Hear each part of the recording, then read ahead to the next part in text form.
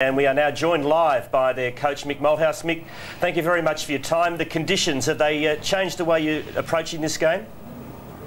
Stephen, we thought all week it was going to rain. I guess the intensity of the rain will be a factor, but it won't change the commitment that's required to win the one-on-one contests. So I guess all it does is put the ball on the ground a few more times and perhaps change the way you deliver it.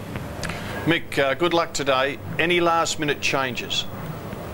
Robert, I think we've got 40 minutes before we can put the side in, and I think we'll use that right up.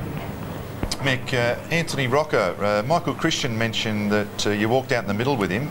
You have used him just occasionally at the first centre bounce. Any plans on that today, perhaps? Oh, well, here's another option we've got. Anthony's a very professional footballer. He wanted to have a look at the ground and see what the centres come up from the under-18 game and see how it was holding up, and then have a look around. I mean, he can kick them from about centre, so I guess it's more to do with how he's going to approach the ball from the ball coming out of the back line.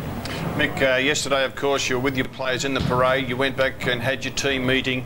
You've just met them again today on match day. How do you sense the mood of your boys?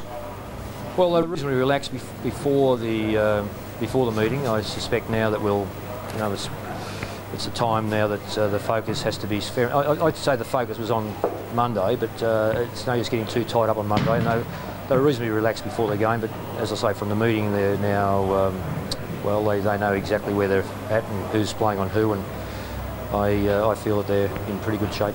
Mick, we know you've got to get going. Thanks very much for your time. Appreciate it. Thank you. Mick Malthouse, the coach of the Magpies.